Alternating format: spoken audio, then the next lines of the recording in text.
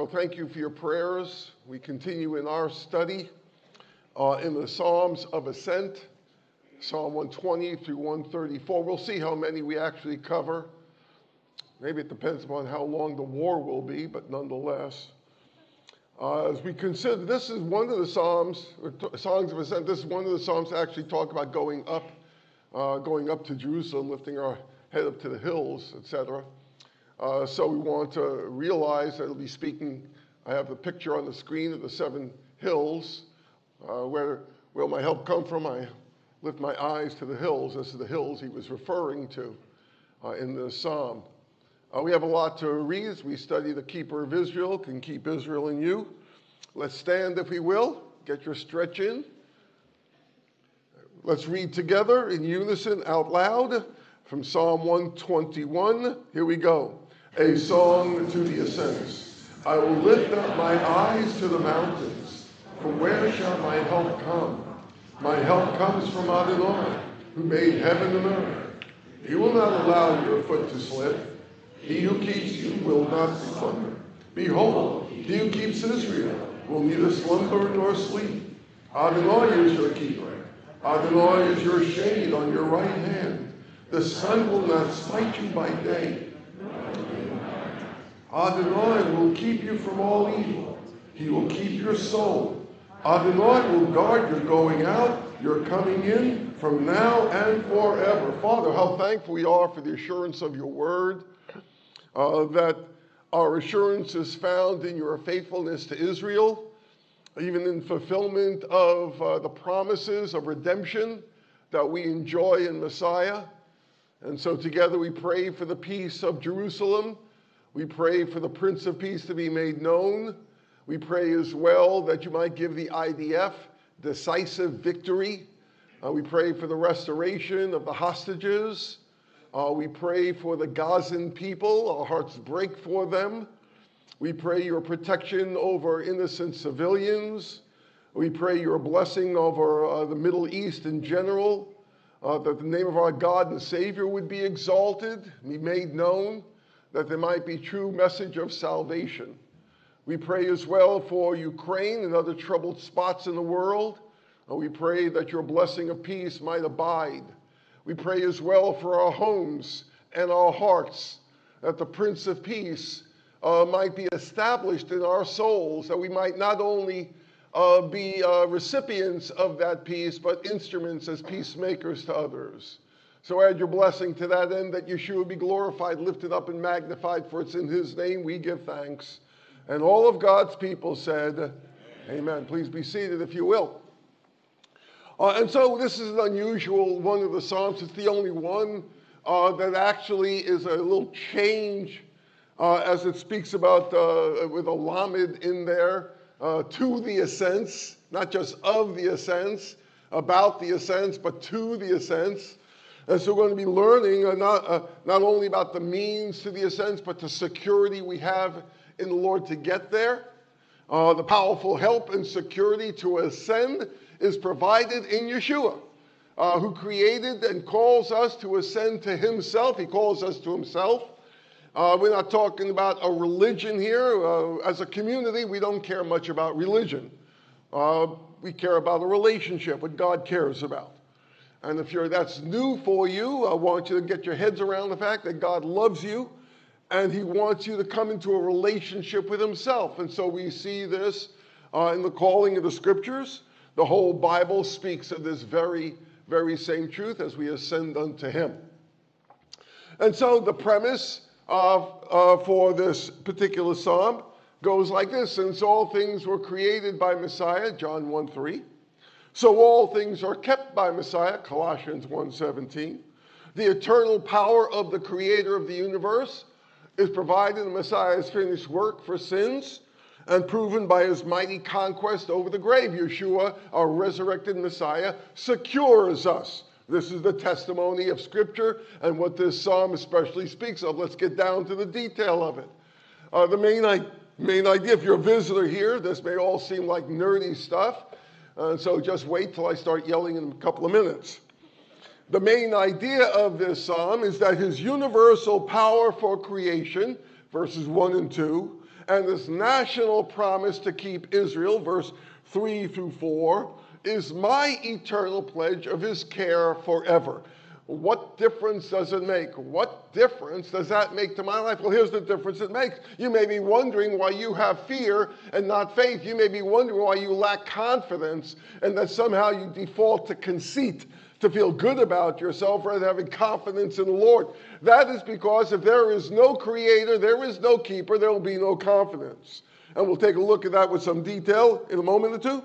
And so my confidence in the creative power through the Messiah also assures me of his keeping power through the Messiah. What he creates, he keeps. If he didn't create it, he ain't going to keep it. He's the author and finisher. What he authored, he finishes. If he didn't author it, you come up with some crazy ideas you're blaming God for, don't expect him to finish it. What he authored, he finished it. And anything my Heavenly Father has not planted will be uprooted. And so understand that this power is desperately needed in the world. This is what we have in our Messiah. And so for mountain climbers who ascend, those who ascend, you see where I'm coming from with mountain climbers. And so they need the right gear to both secure and ascend. And so we ascend to Jerusalem, even Jerusalem above, the Zion of heaven. And so what's needed, resource to secure us for our life journey. And I want to guarantee you a few things. You don't need public opinion. For those who may have been counting on public opinion, or at least with a few friends, or get a few likes on Facebook, or whatever you're looking for, that's vanity and there's no real help for you. And so you say, well, what do you mean? Well, with all the anti-Semitism going on in the world, in our country, in our community, how many of you saw the reels that's on Facebook? Thank you, Neil, for putting that up on Facebook as well as elsewhere. How many have seen that reel of the people stealing our signs? Raise your hand. Yeah, well, we've had about 30,000 views of people stealing our signs. We get to pray for people. I didn't know who to pray for until they stole the signs. Jews seek after signs. This is important. And so understand, if we will, this whole matter. And so our resource, our equipment is the truth about God's finished work in Messiah. This is traditionally seen, I have up on the screen there, from the Midrash Rabbah of Psalms, but nonetheless called Midrash Shakatov. This psalm alludes to Israel's ultimate victory in the time of the Messiah. This is what this psalm meant traditionally. We understand biblically, as I have on the right side of the screen, we're more than conquerors through him who loved us. In the Messiah, we are victorious. Outside the Messiah, if you abide in him, you bear much fruit. Apart from him, you can do what? Not much. Not much. So therefore, understand, confidence to ascend isn't from having a lack of problems, by having sufficient resource and security through the problems. Because God has not called you to a battle-less existence, but to have victory. He called you to victory, to fight the good fight of faith, to press on to the mark of a high calling. And so the assurance and all that we have in Messiah gives us what we need every single day to live out that victory in our homes, in our hearts, in our community, wherever God may have us. And so, if he's the creator, then he's the keeper. Let's understand. We'll look at, Lord willing, this morning. First of all, verse 1 and 2, as creator, he's your ability for your life. As faithful, he's the security in this life. Verse 3 to 6. And then as eternal, he's the certainty of eternal life. Verses 7 and 8. Let's get right into it. Start at the top, work our way down. And so the first point, as creator, he's the ability. He's the resource for this life. Whatever God has called you to do, wherever he called you to live, whatever it may be, he is what you need. He is your sufficiency to live the life he called you to live faithfully, victoriously. And so we want to appreciate that fact that God is the creator, the originator of all things. And so when we think about the mountains here, what's the point of the mountains? I lift my eyes up to the hills, the mountains. From where shall my help come? He's going up to Jerusalem. All you see is mountains, aliyah, going up.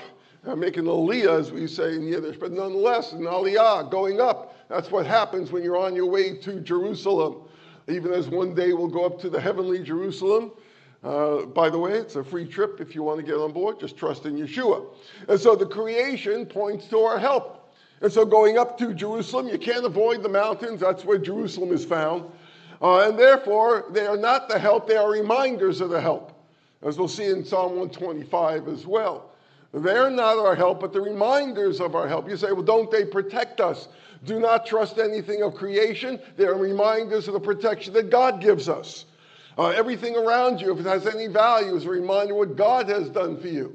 In this fallen world with its trials, wars, and hatred, require the Creator's powerful ability for believers to live successfully at home and faithfully in the world. About 100 or so years ago, there was a guy who got upset with his Model T Ford.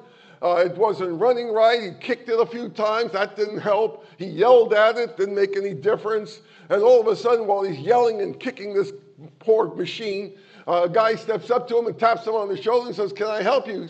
And the guy looks at him frustrated and says, "What makes you think that you can help me with this crazy car?" He says, "My name's Henry Ford. I made the car. I can fix the car." God made this world. He can fix this world. God alone can fix this world. God invented marriage. Blame him. He can fix your marriage. God alone can fix your marriage. God is able to fix your marriage. So you can testify about him in your marriage. And so this is exactly what we're called to do as we live for him, whether it be home or anywhere else he calls us to be. And so he is Adonai, the one who made heaven and earth, the maker of heaven and earth. And so this psalm, once more, found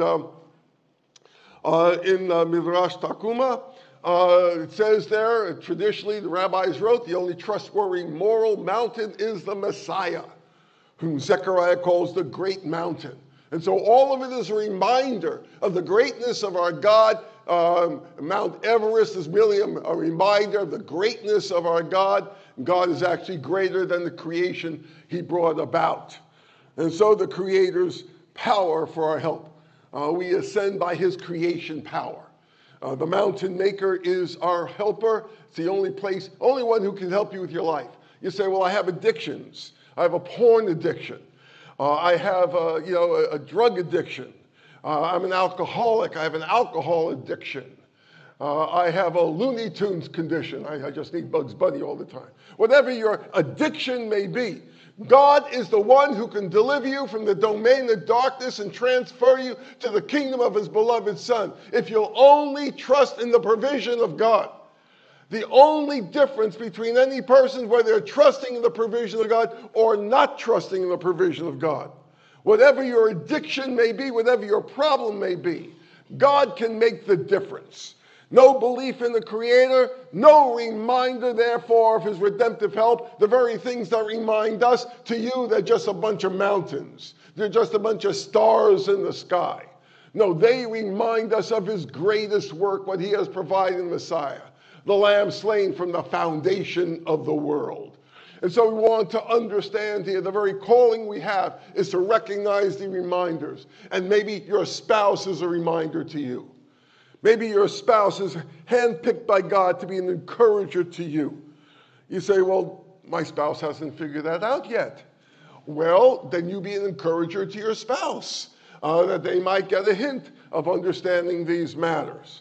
And so you say, well, someone would say to me, agnostic certainly, you mean he created the world, then why do we have these problems? Well, the problems come from sin, come from rebellion against God. The sin is the problem. This is what separates us from God and his help. And apart from Messiah and all that God has done in the Messiah, apart from the Messiah, there's nothing but misery in this world. That's what we see taking place, listen, in the promised land. The promised land. Why? Because of sin. That's what's going on.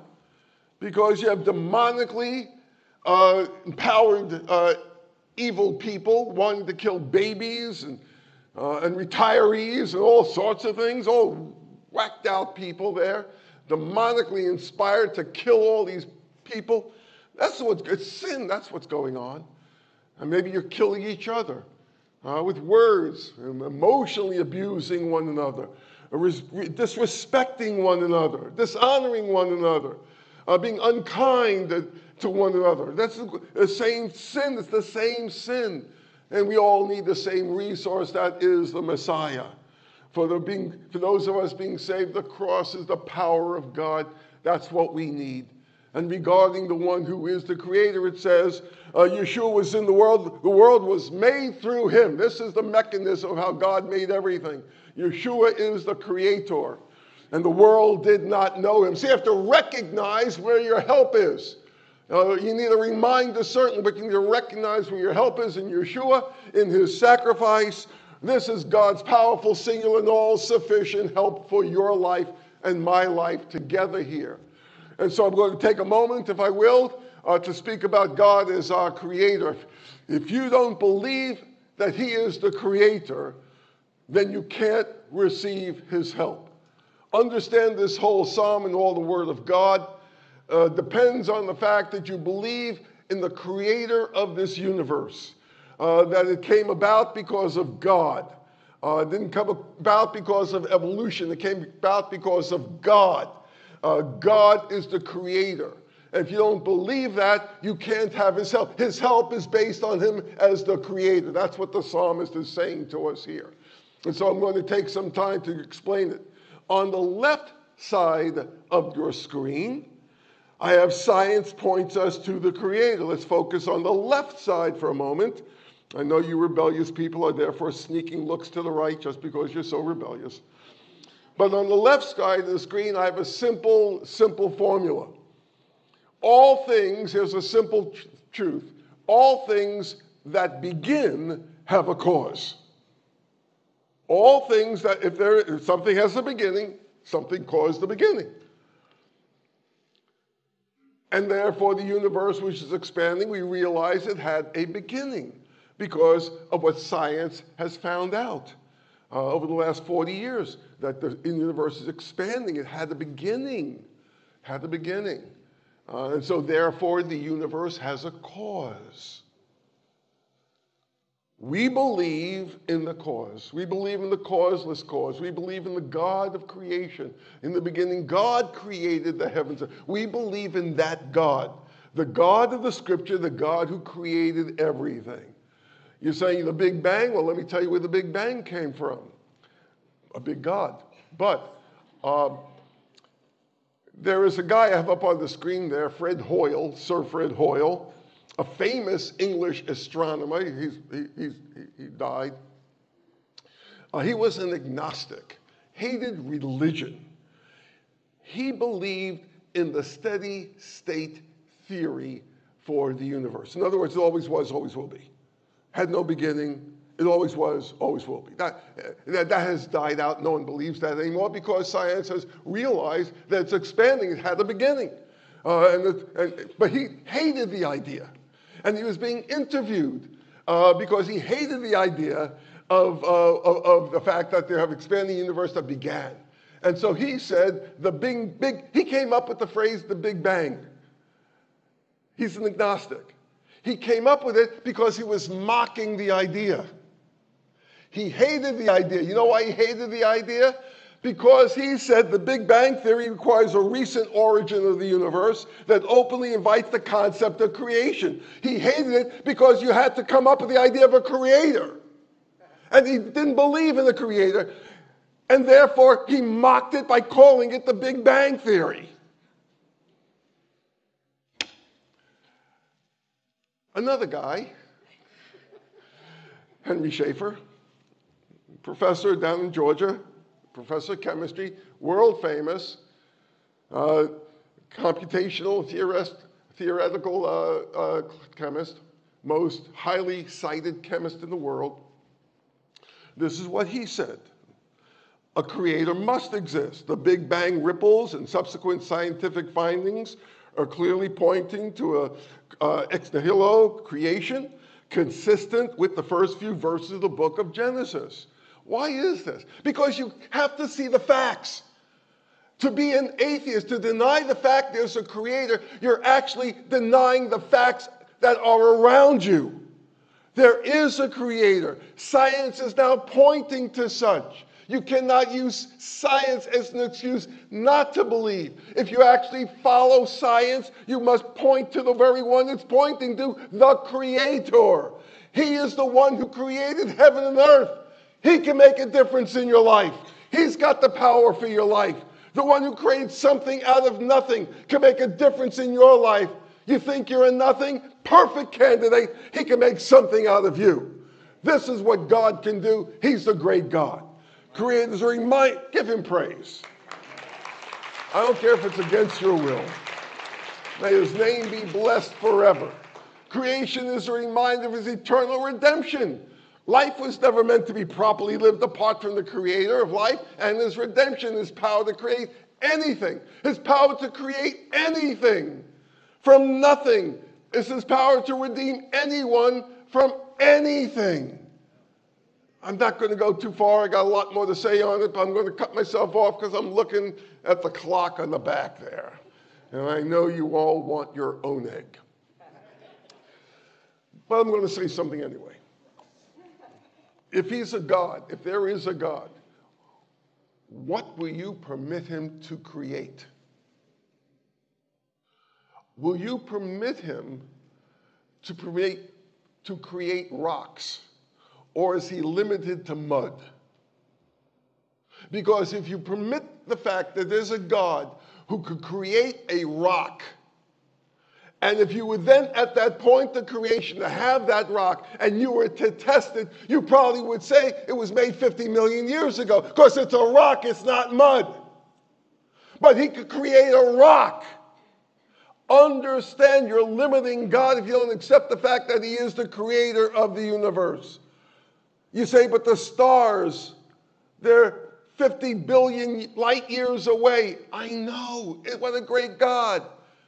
But didn't it take 50 billion years for the light to come here? No, he's God. He created the star and the light. He did the whole package deal for you. So understand he's God. He is the creator of the universe. And science points to it. To deny it is to be once more out of touch with reality. And so remember, the mountains, only reminders. They're here to speak of his faithfulness. The mountains one day will be removed, but his faithfulness is everlasting because he loves us with an everlasting love. He'll never give up on you, never give up on you. He loves you. And so he's faithful as well. Here's your security in his life, verse 3-6. He's our security. He's the creator, therefore he's the keeper. Trust your keeper and chill. And so it says here, he won't let your foot slip. He will keep you. He who keeps you will never slumber or sleep. He will keep you. He's our assurance. How do I ascend? How do I press on to the mark of an upper calling? How do I do this? It's because of what he brings to the table. Not only the power to do it, but the protection while you're doing it. He'll never leave you. He's there for you. He's there with your family. He's there with your children. He's there for you. Understand these issues. He promises victory, but he didn't say there wouldn't be casualties. He said there'd be victory. He didn't say there wouldn't be casualties. We press on to this mark. We press on. And so he keeps you. He cannot fail you. You say, but I'm the kind of person, I'm a little unsteady on my feet. What happens if I slide away here? He'll remain faithful. It says in Psalm 94:18, read Psalm 94 at the bottom of the screen. Let's read it together. Here we go. If I should say my foot has slipped, he will never leave you. He will never forsake you. Press on to the mark with confidence in him, who he is, what he brings to the table. He did not redeem you by his grace to lose you by a misstep. His finished work secures your salvation, as we studied before. Your full salvation, justification, you're declared righteous in the Lord. Sanctification, you're a saint in the Lord. His glorification to come, we're going to spend all eternity with him in glory. What a great God to him. Read with me, therefore, what our response should be to him. From Jude 1:24. Let's read the bottom. Here we go. Now to him who is able to keep you from stumbling and to make you stand in the presence of his glory. May his name be blessed and praised forever. He is able. This is where our focus is. Not on our ability, on his ability. I can do all things through Messiah who strengthens me. I can do everything he called me to do through the Messiah. This is what I have to go up that mountain, to live out that life, to press to the mark of our high calling in Yeshua the Messiah. And so therefore he says, he who keeps you not slumber or sleep, behold, check this out. He who keeps Israel will neither slumber or sleep. And all of God's people said, Amen. And so let's understand where our hope is when a war is taking place. Will there be casualties? War has casualties. Will there be victory? God's promises are absolutely true and amen. You can count on the fact, Am Yisrael Chai. This is the visible testimony that we need to understand. And not only for ourselves, but for everyone else. Am Yisrael Chai. The people of Israel live. This is a testimony, the glory of God. And let me tell you why this is so important. Why God chose Israel.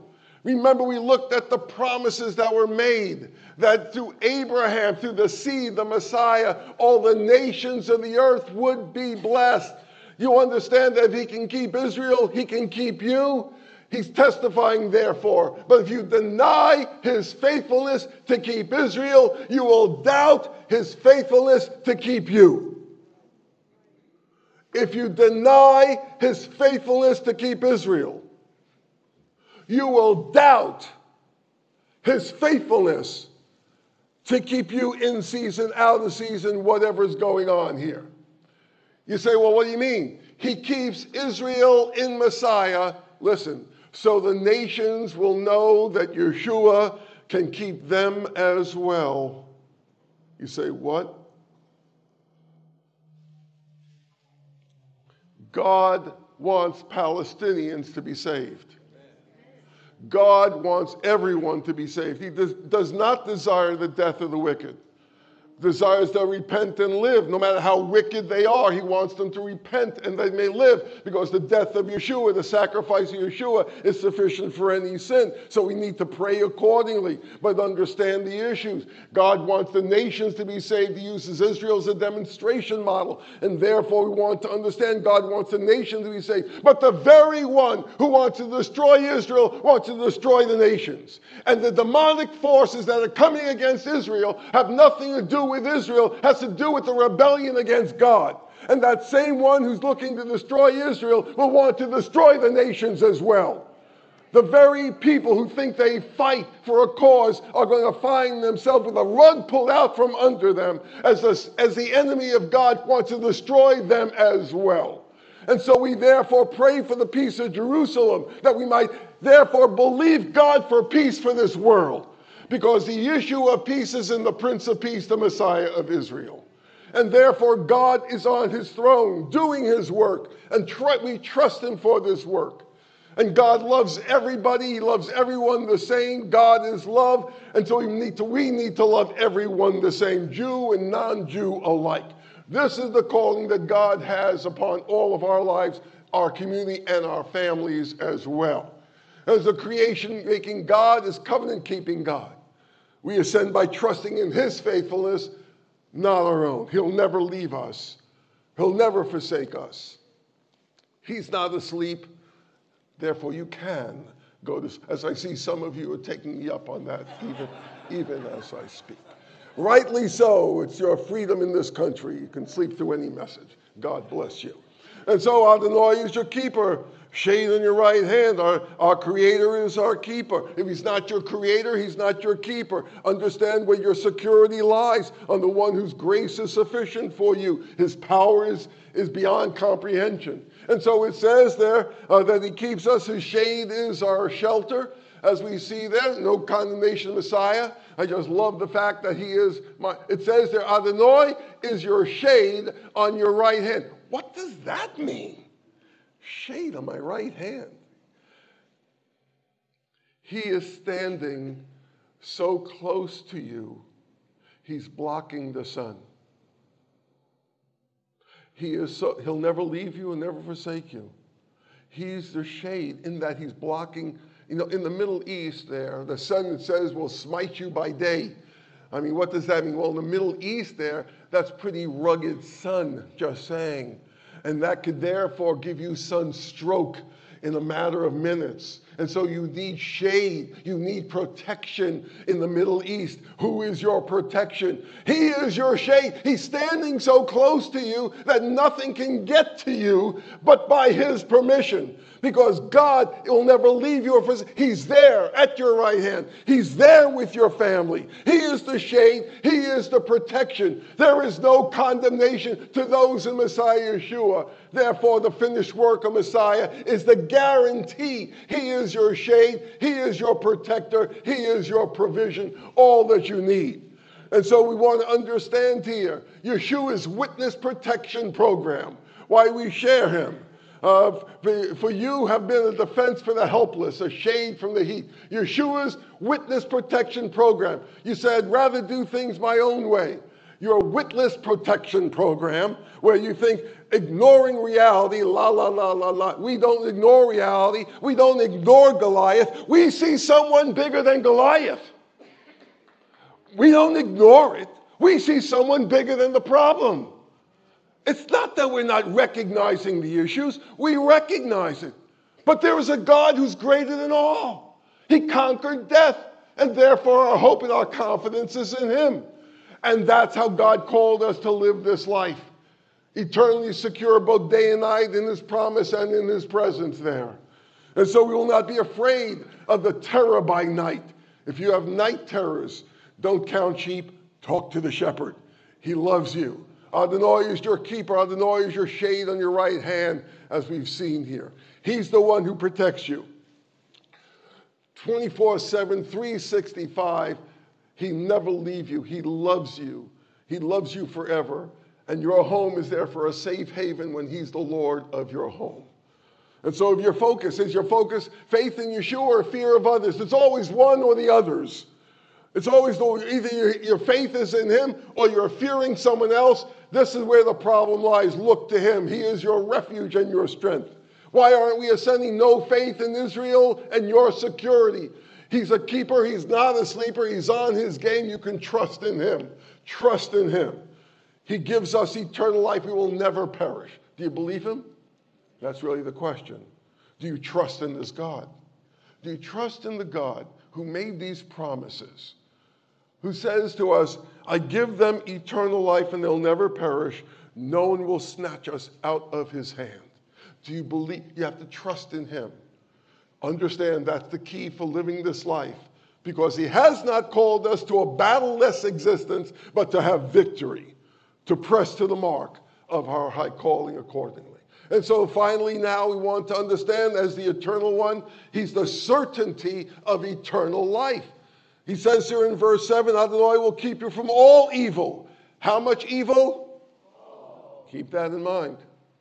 He will keep your soul. Adonai will guard your going out, your coming in from now and forever. All the promises of God, 2 Corinthians chapter 1, verse 20. All the promises of God are yes in the Messiah. His finished work is the guarantee, he's the substance of everything. He's the one that gives substance to the promises.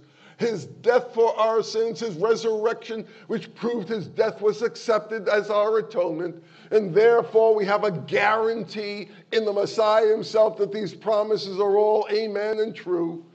And so let's understand he spiritually keeps us secure through all the whatevers. I want you to notice, I have outlined up there, all evil, your soul. What does that mean? He's not going to keep you from every problem. He's going to keep you from every evil. What? Though I walk through the valley of the shadow of death, I fear no. He will keep you from every evil. Though I walk through the valley of the shadow of death, I fear no evil, for thou art with me. He's with me. That's why. The evil cannot affect you. You may have problems, you may have difficulties, but remember, you've been called to a spiritual victory, to live for the Lord in the midst of it all, to be a testimony in all your situations. You say, well, what about that unprayed for hospital ministry? Yes, well, God has an opportunity there. I wasn't very happy, went to the doctor recently. Every single person I talked to already knew the Lord. What a wasted trip that was. Right? What a waste of time. But nonetheless, one person said they'd come visit our congregation. Well, praise the Lord, okay. But nonetheless, understand, through whatever the situation may be, whatever difficulty it may be, whatever trial you're going through, he will guard you through every trial. And if he can guard you from the least detail, any detail whatsoever, if he can guard you from any detail, then he can guard you from Goliath. It's all the same to him. Everything is less than dust on the scales. All the nations of the world, less than dust on the scales. God is greater than all. And therefore, you say, well, this guy here, and my dear brother Ari over there would testify the same thing, get to know that man, Ari. You say, why? Because he's a living testimony. As this guy I have up here in a wheelchair, he was happy. Everyone said, why are you so happy about? He said, because the physical problem didn't affect my heart. And it never will. God's guarding his heart. That's what's going on here. In the midst of the trial, in the midst of the difficulty, we have a testimony to share of a God who never leaves us, never forsakes us. For we know no temptation has overtaken you except that which is common to a person. But God is faithful, who will not allow you to be tempted beyond what you are able, but with every temptation will also make a way of escape, so that you may be able to endure it, to bear it, to get through it victoriously, sharing the Lord with the whomsoever that God has in your way. Not only all evil, but wherever you're going the same way, he faithfully keeps us secure. Through all the wherevers, going out, coming in, whatever, wherever the Lord has you, he's already there. Isn't that true? Wherever you're going, the Lord is already there. He's omnipresent. He's God. He's everywhere at once. He understands these issues. And so he can guard you here, guard you there. If he can guard you anywhere, you say, well, I feel safest at home. Why? Because you think you control the security system? Because you think you can control the lock on the door? There are thieves, there are robbers who are smarter than you. Beware of your arrogance, trusting in your own devices. I'm not saying that you should live recklessly. I'm saying that your confidence needs to be in the Lord. That's where your faith is. That he'll bless the work of your hands as he desires to do. And you'll honor him. Because if he can guard you anywhere, he can guard you everywhere. That's the point of it. Wherever, therefore, when you're at home, at school, wherever you may be, when you're working or traveling, whatever it may be, he is Emmanuel. God is with us. Therefore, these are the ones who follow the Lamb wherever he goes. Are you willing to follow the Lamb wherever he goes? Or are you saying, I don't know. Do they have air conditioning? You know? I don't think the Lamb would go where there's no air conditioning, right? Don't you think? Let's take a vote on that. You know, I'm just saying. Will I be able to fly first class? I don't know. Would the Lamb go second class? So some of us have very strange ideas about life, but God has called us to a victory in this life. And so as the psalmist says, where can I go from your spirit? Where can I flee from your presence? Nowhere, because he is God. He's already there. Trust him wherever God would have you to go. And there also we want to understand this promise. We must understand this promise. I have to go a little bit profound on you now. Forgive me.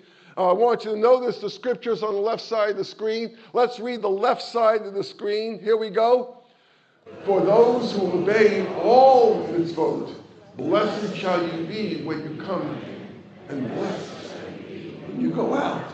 But for those who disobey any mitzvot, cursed shall you be when you come in, and cursed shall you be. You see, all of this, including the Psalms, were all written under the Mosaic Torah, over the jurisdiction of the Mosaic Mount Sinai covenant. And therefore, in order to have blessings, you need to have perfect obedience. According to Deuteronomy 28, verse 1 and 2. Take a look at it on your own. Take a look, please. Please know what the Word of God says. And so if you have perfect obedience, you obey the word fully, completely, therefore you'll be blessed and you're coming and going.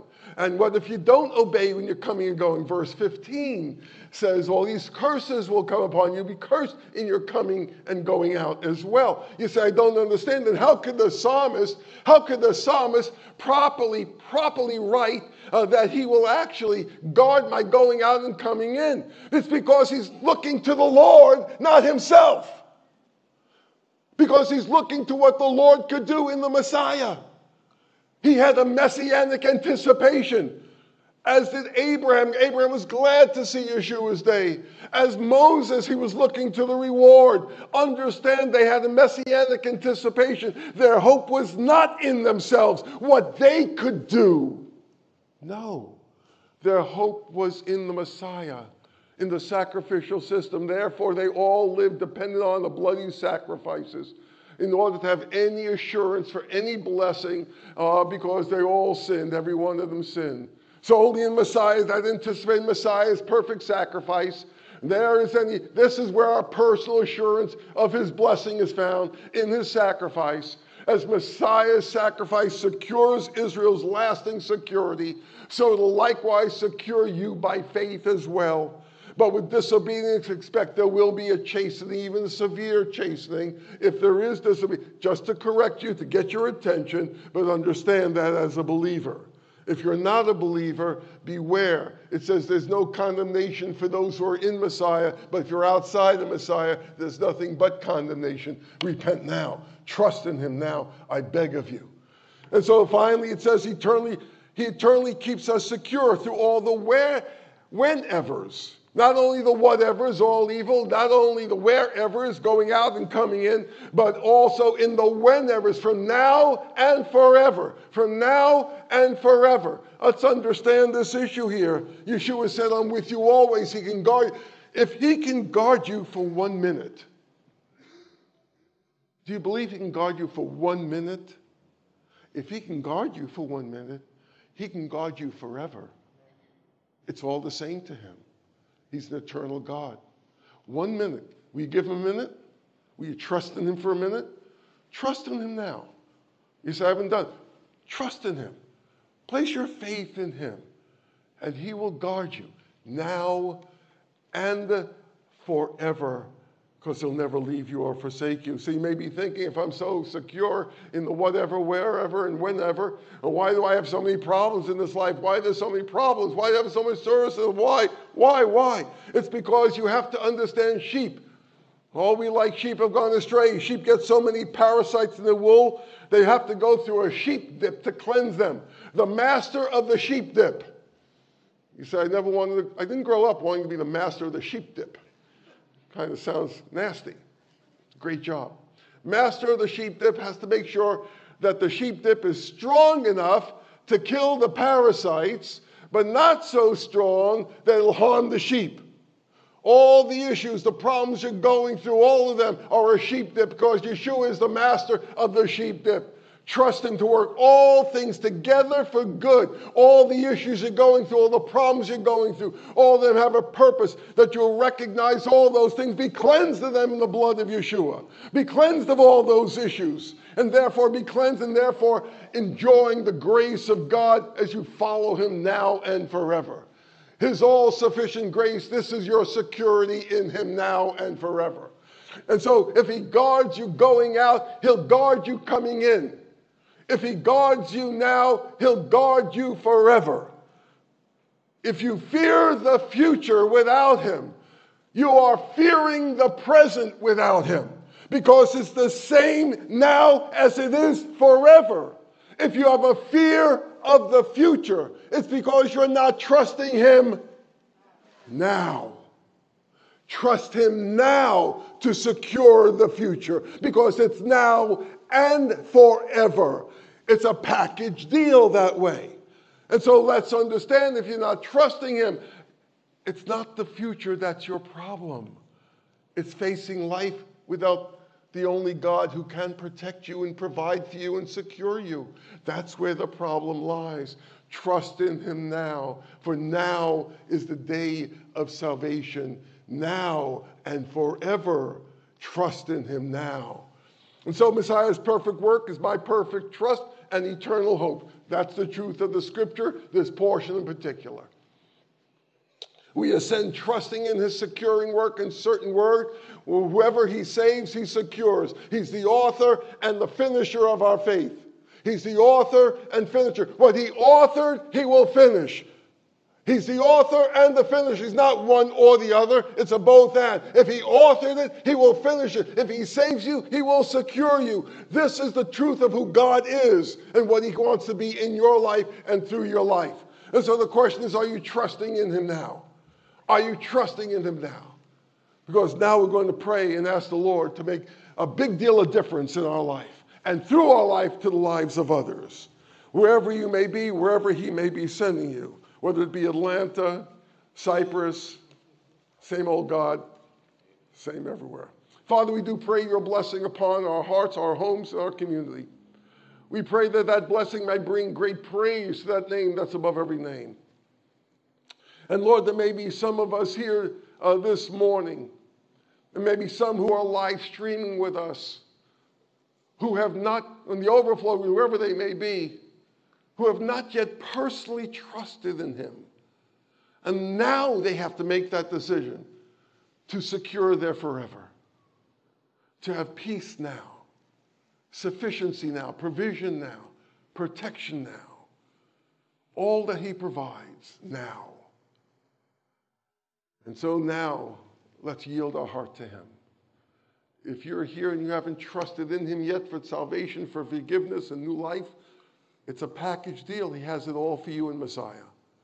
If you just trust in Yeshua the Messiah. If you already trusted in him, but you've forgotten about him, you've taken your eyes off of him, you've given yourself over to fear and worry, repent of that. Turn your attention back to Yeshua. Place your faith in him for cleansing and provision you need. Whatever your need is, he hears your heart. Pray with me in your heart this simple prayer. Dear God, forgive me for my doubts. Forgive me for my fears. Forgive me for my arrogance. Cleanse my sins away through the blood of Yeshua. Thank you for loving me. Thank you for saving me. Thank you for securing me now and forever. And while every eye is closed, everyone else's eyes are closed, I want to pray for you right where you are. If you prayed that prayer this morning to place your faith in the Messiah, right where you're seated, if you made that decision of faith, you placed your faith in Yeshua right where you are, I want to pray for you right where you are.